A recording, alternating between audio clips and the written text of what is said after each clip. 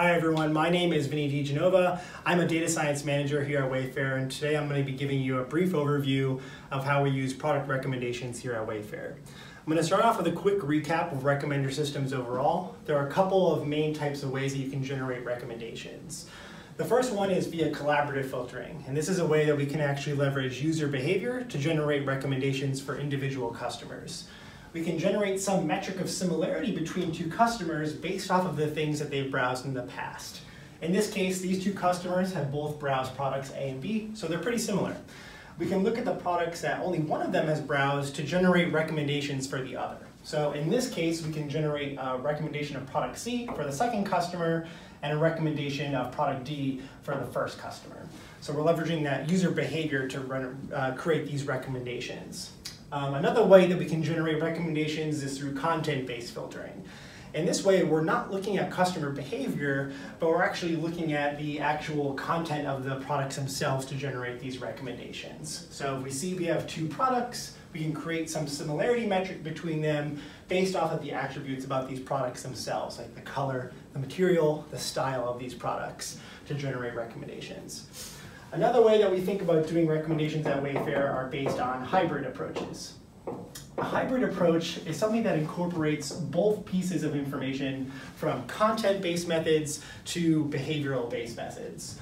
The way that we think about doing this at Wayfair is using a deep neural network architecture to kind of create a metric space that encodes style.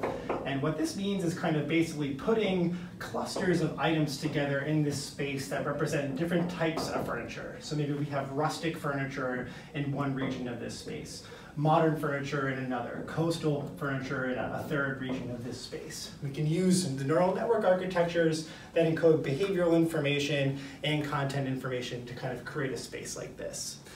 Now, the final question is, how do we use all of these approaches all together to kind of create one experience for an individual customer?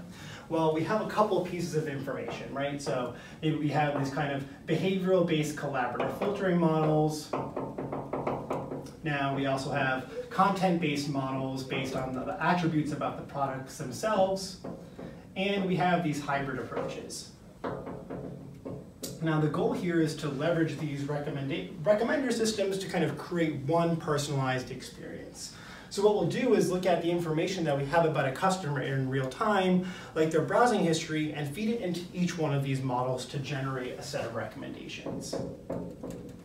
Now, once we have these recommendations, the question becomes, how do we actually order these things on a page for a given user?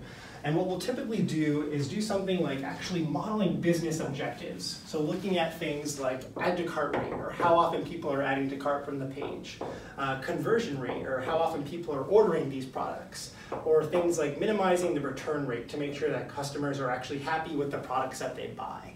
And we'll pass these recommendations into each one of these models to actually get on the output an ordered, personalized experience that we end up showing to those users. Awesome, so that's a super brief overview of how we think about recommendations here at Wayfair. Thanks for listening, and be sure to tune back in for some more cool projects that we're working on.